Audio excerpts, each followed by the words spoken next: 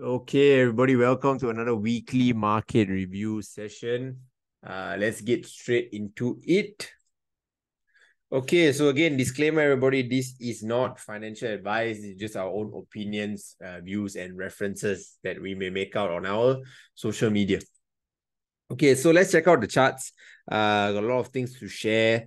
Again, this is earnings season, earnings period. We had two major earnings that happened this week, Netflix and Tesla. So let's also take a look at that and how to go about your trading. Okay, so we are on the charts right now. I'm currently on my QQQ. Let's take a look at Tesla firstly. Okay, so like I mentioned last week, we had earnings, and this is earnings seasons right now.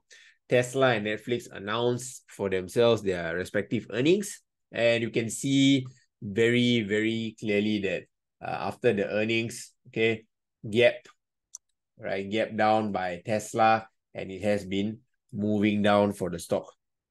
So I think one thing that's pretty interesting is that, again, naturally, if you've been trading in the markets for a while, stocks or stock prices tend to move or like to go to whole numbers. Okay.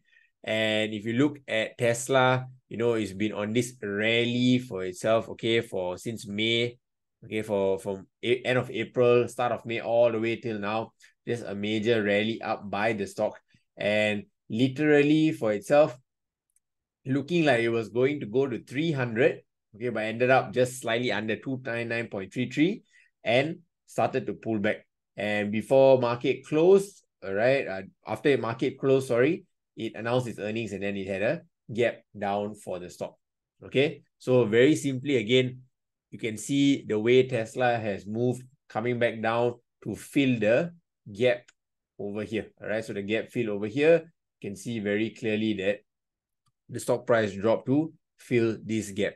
Okay, and now if it does continue to drop some more, may come all the way down here to fill the next gap over here, which is around my 230, 240 area.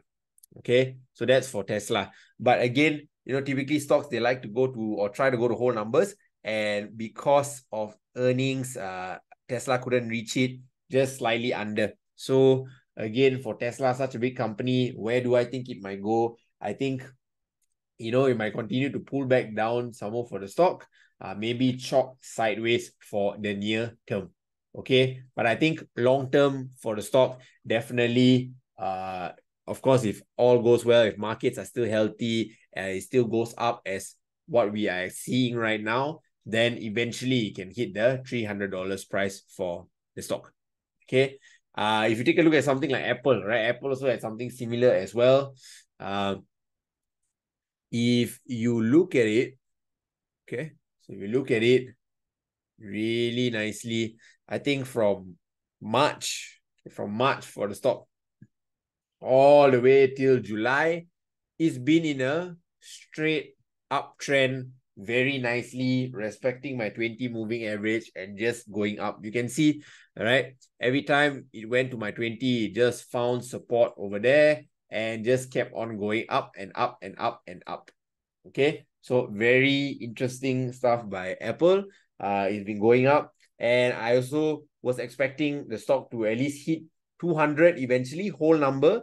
Looked like it was going there, but you can see it got stopped at, right, around 198.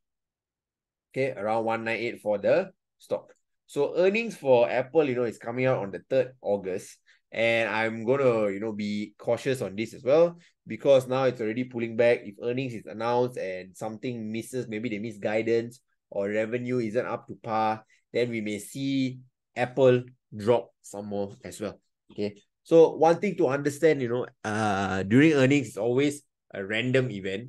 It's a 50-50 luck kind of event. You can't predict what's going to happen. So best, if you're not familiar on how to go about these volatile markets or volatile time, to sit out of the markets, just observe and wait for the major earnings to be announced and then come back into the markets.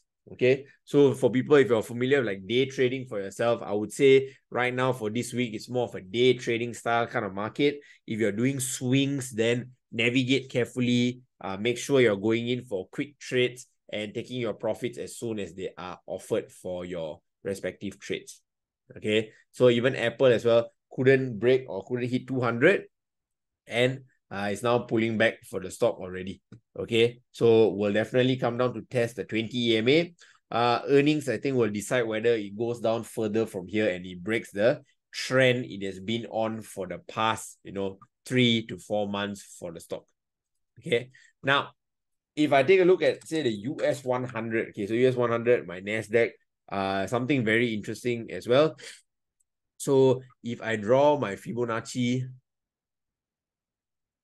okay, if I draw my Fibonacci over here, start over from the top, and I draw this wave up,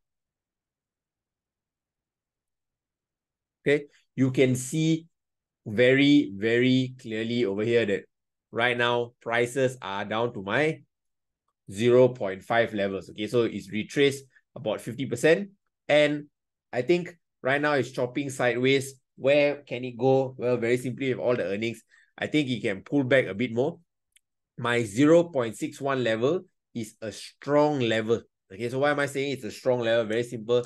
Number one, okay, when it comes to FIBO, your 0.382, 0.5, and 0.618, these are normally the three levels that we look at that stocks tend to retrace to consistently or come back to often.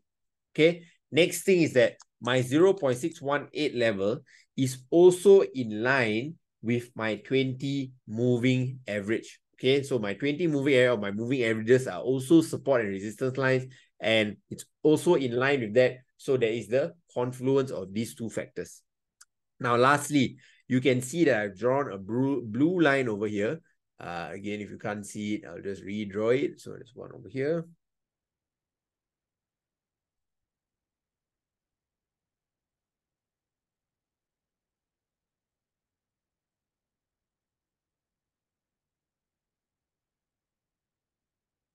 Okay, so this blue line that I've drawn over here, and very simply why is because you can see previously when QQQ is moving up, it hit here, pull back down to my 20 EMA, hit here again, pull back down, finally it broke over here and we had a rally up. Okay, so again, once the resistance is broken, it is turned into a new support level. So what's going to happen is that, again, since now the QQQ is pulling back for the short term, okay, I think it may come to as low as here and even test this next support level. So you can see where this support level is also around my 20 EMA and 0.618 levels. Okay, so this area over here is a strong level, it's a strong point. Okay, it's a strong confluence of factors. So be aware and pay attention to this. Now, if it breaks below this area, all right, below my 20 EMA, below this blue line, then I think we can say that the short-term trend has changed. I will be definitely looking at more or a little bit more shorting positions. Now, do I think we are out of the bull market at that point? No, definitely not. But I think it is a stronger pullback. And I feel like we need a stronger pullback to happen in the markets. Okay, so why do I say that? Number one, okay, very, very obvious, the fear and greed index, everybody, right? Fear and greed index still very high. We're still at 82. We're still at extreme greed. It's been like this for 1 month ago, for the past week as well. Coming to 2 months, it definitely cannot stay here, and we will start seeing this come down for the short-term future soon enough. Okay, and I think the market just need a catalyst, and earnings are going to be that catalyst that start pulling back the markets.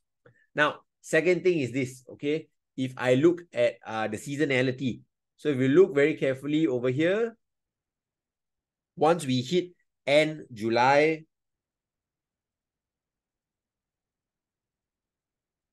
okay, once we hit end July, we will, or you see August, it actually starts pulling back for the stock. Okay, starts pulling back down.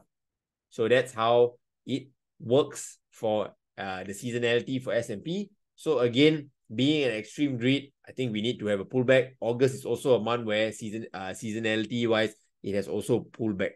Okay, so I think we can expect that. Now, next thing, Forex Factory. So this week, if I look at high impact events, there's just one that I really want you to focus on, and that is happening on Thursday, 2 a.m. Okay, depending on where you're from, but in Singapore, Malaysia over here is 2 a.m. Federal funds rate. So what is this? This is interest rate hikes, everybody. All right, this is FOMC. This is interest rate hikes. And again, this one's going to be important because for the what do you call this?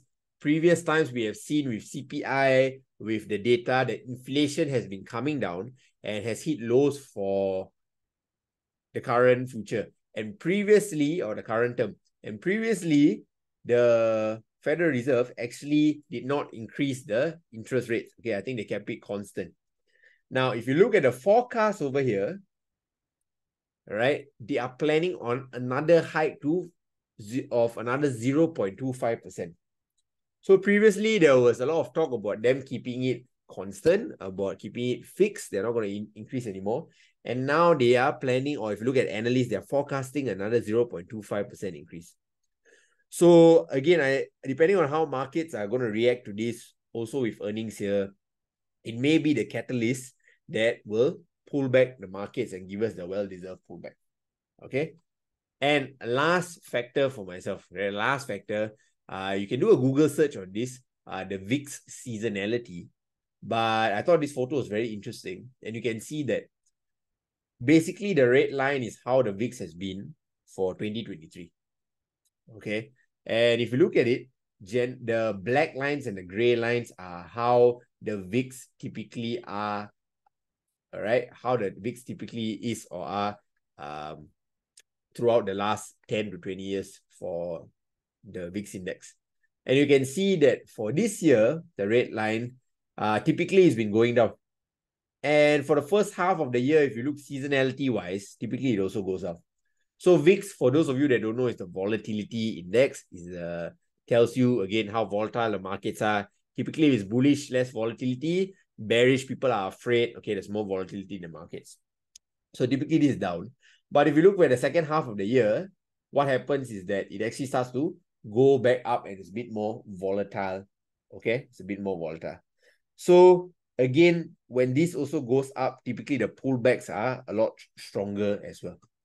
So moving into the second half of the year, I think the markets will definitely have its pullbacks. I think there might be stronger pullbacks. The VIX also has to go up. Right now, we are at all-time lows. If we go and see the VIX right now, okay, you see the VIX right now as well on the daily.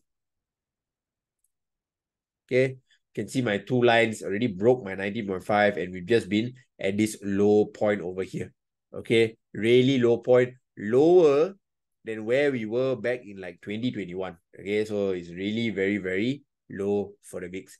So I expect this to slowly start making its way back up in the second half of the year. Definitely will mean that there will be stronger pullbacks in the market. Okay, so if I take, for example, something like SPY, okay, we look at the daily. Okay, we look at the daily chart. Okay.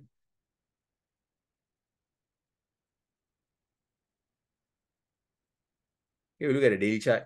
You can see very obviously that, when it's early part of the year, okay, it has its pullbacks over here, not so over here as well, not so insane. And then when you come to the later part of the year, the pullbacks get a bit more insane, a bit more drastic as well. Okay, so that's where I'm seeing with the VIX, with the markets. That's why I say we do need a stronger pullback. I think it is coming. We need a catalyst. Earnings is that. Interest rate hikes is also this week. So just approach your trading very cautiously as well. Okay, now